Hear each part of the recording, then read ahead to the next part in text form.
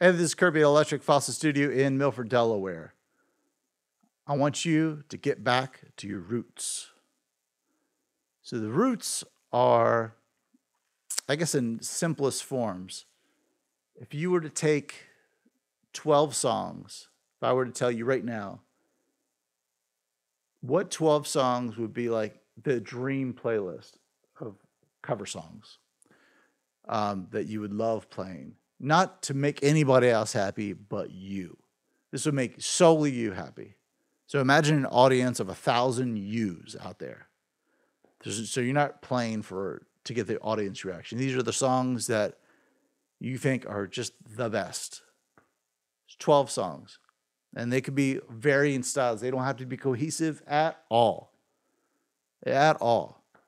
It could be as wild as Metallica's Disposable Heroes and Taylor Swift's Love Song. They could be all on the same playlist. Everything for the widest range you could possibly imagine. Old, new, whatever it may be.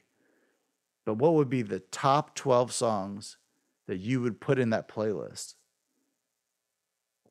Now, once you've done that, note that that is your musical DNA.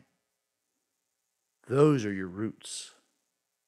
Those 12 songs, not entirely, but in essence, those are your roots. That's your musical foundation, your musical DNA. Play along to that every now and again. Go back to that every now and again as a touchstone to remind yourself that this is why you play, keyword play, not work at music, but play music. That's why you love it, why it inspires you, why it's a release for you, why you spend so much time thinking about it, why it's just constantly in your brain. Go back to that, appreciate those things, and then think about where you are today. How far away are you from your musical DNA?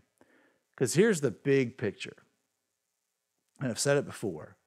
When someone is watching you perform, they're watching another human being express their experience on life on this rock floating through space.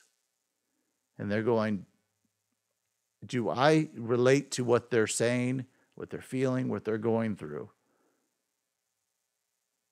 So if you are authentically tapping into your musical DNA, there's a better odds of them actually having that connection with you. If you're trying to be something you're not, or trying to, play to someone else's interest. So if you're just trying to solely play to the audience, look, I can play Neil Diamond. It would be weird. I wouldn't love it. Now, there's some people out there that would love playing Neil Diamond. That's their favorite thing in the world. And it would show and people would love it. But not me playing it, because they knew I wasn't loving it. You get what I mean? So go back to your musical DNA, recalibrate yourself, get back to your roots, inspire yourself once again, and go in that direction. Because if you follow your musical DNA, you're following your passion, that will come out in your music, in your performance, because you're passionate about it. You're truly in love with it. And it'll show. And you have more fun because you're doing stuff you love and you love doing. Look, not to be morbid, life is not guaranteed. Every day is not guaranteed. Tomorrow is not guaranteed. So enjoy yourself. Enjoy playing music. Don't do it because of any other reason than you love it. You love to see people have a good time. So it's hard to do. It's not an easy task, but get back to your roots. Find that passion within yourself. If you'd like to book some time, feel free to reach out to me through Instagram, Facebook, or you can email me at electricfossil@yahoo.com. You can also reach out to me if you want to come by and take a tour of the studio. This is the live room here. I've got a couple pianos. I got plenty of electric guitars, plenty of amplifiers, Roland amps, Marshall amps, Fender amps, Vox amps, Orange amps, the whole thing.